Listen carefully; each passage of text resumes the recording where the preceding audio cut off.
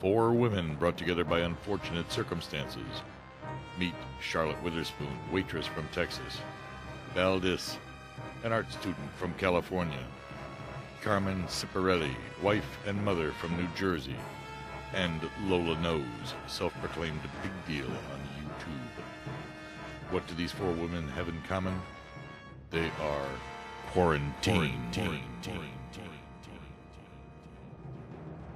Okay, you guys, Vinny and his crew, they're on their way. They will be flying in to, Minneapolis? And, what'd he say? He's gonna rent a van. And they'll have us out of here by midnight. Oh, I'm so scared! What if they find out Lola stole the phone? What if they find out we know that we're on to them? What if they find out Vinny's coming? What if they... Shut up! Oh, I'm sorry, y'all. I'm so sorry. Come here, Charlotte. We're gonna be alright. Everything's gonna be alright. Well, what should we do while we wait? I mean, we have to find something to do to occupy our time. Tell stories, funny anecdotes, jokes, anybody? Charlotte, what do you think about finding out that you are a wealthy woman and the sole heir to your father's fortune? Oh gosh, Lola, I haven't even had time to think about that. Have you seen a picture of him? How did your parents meet? Mama always told me he was dead. He died in the war. You know, my auntie, she did tell me he was alive, but I never in my wildest dreams imagined he was wealthy. Hey, Carmen, tell us how you met Vinny. Oh, God, Vinny. Oh, Lord. He's something else, that one. Vinny and I were teenagers when we met our parents. We were, both families were at the shore this one summer, and we met at the beach.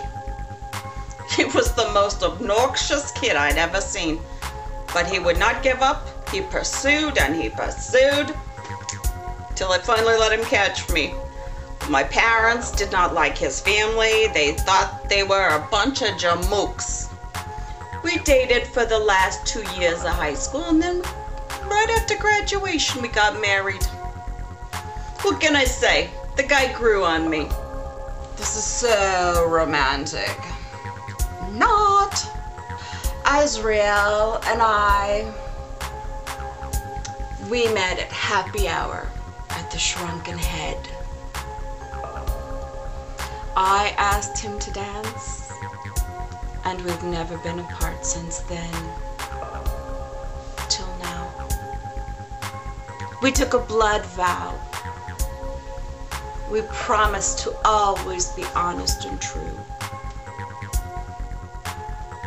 A blood vow? Oh, I'm afraid to ask. We lit candles all around in a circle, and then we sat in that circle facing one another. We declared our love, and then we sliced our fingers and sucked each other's blood to seal the deal. Yeah, I kind of thought that's what it was going to be like. Miss Lola, have you ever been married? Well, I'm not supposed to mention this really. It's been a heavily guarded secret. I've been married to George Clooney for the last 10 years. You know, we thought that with his career and all, he's got the fan base is, you know, mostly women. So we thought because of that, you know, he looks better as a single man. Yeah, we've been happily married for 10 years. I travel with him all the time. Everybody thinks I'm his personal assistant. Oh, I assist him all right. Well, Miss Lola Knows. Look at you with George Clooney, eh? Lucky woman, you. Listen, you guys, it's starting to get late. We need to head to the closet. I think the closet in my room is the biggest. Let's on, y'all. Carmen, jeez, you stepped on me with your friggin' stilettos. Shut it, you. Oh, shoot, I should have went to the bathroom. I always have to pee when I'm nervous. Is that gunfire? Please, if you let me get out of this alive, I promise there you go, popping in the bud.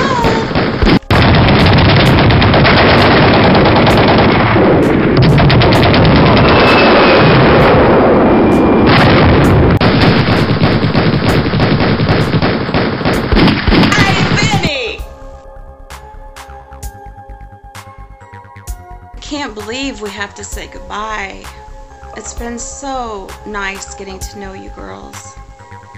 We've all exchanged contact information.